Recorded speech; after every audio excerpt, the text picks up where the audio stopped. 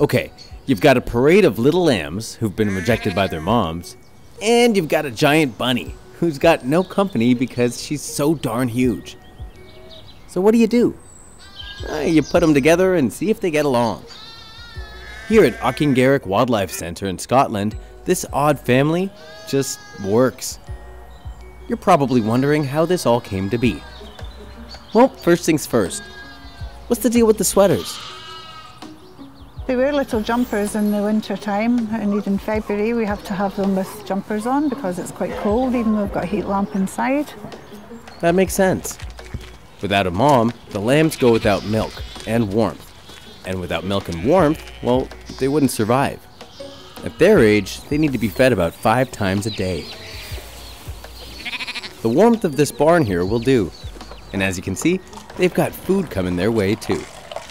But a mother's love is something every kid needs. What'll these precious little lambs do? Well, that's where Millie comes in. Ever seen a bunny this big? Millie's what's known as a giant continental rabbit. And you can clearly see why. She's bigger than the domestic rabbits that we have. She hasn't got the same companionship as the other rabbits in here because we don't have anything her size. The other rabbits, they've got burrows and things. And Millie's too big to be there with them. So she's just been on her own. When you weigh in at around 50 pounds, like 8 times the size of an average rabbit, it's kind of hard to fit in. And being without friends and companions breeds stress for rabbits. Hello, you here to see Millie? Knowing her bunny needed pals, Maxine decided to let Millie roam around outside her pen one day. The other residents caught wind of this development and wasted no time.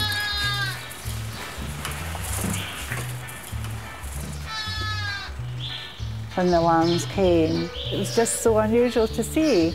They were all racing around together, and then we'd have a little rest and lie down together and a little bit of grooming, and then they would move on and have another race.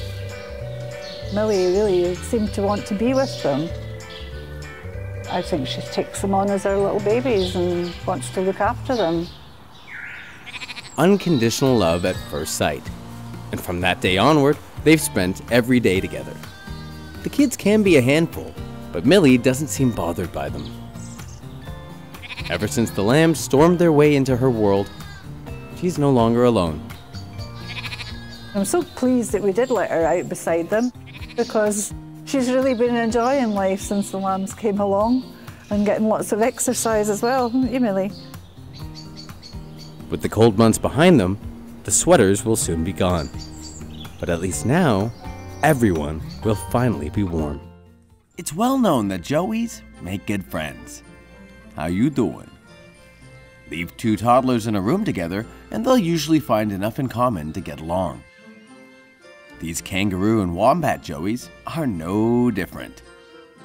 Bet you'd never guess their origin stories have very similar beginnings. Let's start with Buggy. Buggy is a very, very sweet kangaroo. He's been very sweet from day one. This eastern grey kangaroo was found by golfers on a golf course, cowering next to his dead mother. They picked him up in their golf buggy, which is where he got his name, and called for help. We went there and picked up Buggy, and he was the cutest little fella. He was in really good shape. He didn't hiss at us in any way, which a lot of roos do. Without a mom and only about 8 months old at the time, Buggy needed round-the-clock monitoring and a warm pouch to sleep. His thick adult fur hadn't grown in yet, and without help, he never would have made it. So, Holly and Grant came up with a makeshift pouch as a substitute. Here we go. Got your milk ready. Here we go. Hop in. That's it. Good boy. Good boy. Oh, you're hungry, aren't you? That's it? That's all you're going to drink today, huh? It's only been 3 months, but he's already packing on the pounds. In the past month alone, he tacked on 12 pounds. 4 bottles of milk a day for a growing boy will do that. He needs all that sustenance to grow, and to hop around the joint, as kangaroos are known to do. Buggy had it made, but before long, he had to share his crib with Wally. About 7 months ago, Holly and Grant spotted a dead wombat by the side of the road. And inside her pouch was Wally. Well, I initially got out of the car and I could see his little feet moving around in the pouch. Once we cut him out, you could tell he was in good condition. Look at him, he's so sweet. All right. He didn't seem injured, so we took him to a local wildlife carer who could give us some wombat milk. Holly and Grant gave Wally a second chance. But would Buggy be on board? At first, not so much. With time, Buggy got attached to Wally and wouldn't let go, literally. Buggy, for some reason, likes to just hang off Wally and suck his ears. He likes to sit and he will suck all day. So maybe it's just having something nearby that's easy to suck. I think it's a comfort thing. You know, when they're in their mother's pouch, they're obviously always on the teat, always sucking that as well. In the absence of that, they take whatever's the nearest thing, and that's their thumb or their tail. Or in Buggy's case, it's Wally's ear. Inside their cute little nursery, the Joeys each have their own pouch to rest in. But they've become so close, they'd rather dream together. But we kept on noticing that Wally would always get into the same bag that Buggy was in. It doesn't matter what I do, I can walk away for 2 seconds, I come back and either Buggy's in Wally's pouch or Wally's in Buggy's pouch, and it's continual all day. It's a comfort thing for both of them because Buggy would still be in and out of his mum's pouch. Wally would still be waddling side by side with his mum, so to have them both together I think is mainly comfort, and they really enjoy each other's company, which is beautiful.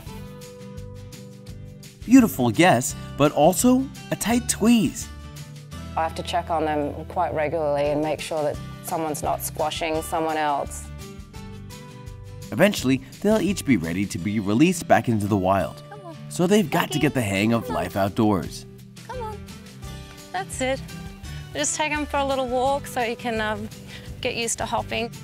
Until that day comes, the company they keep will keep them warm. Nice to see things are looking up down under.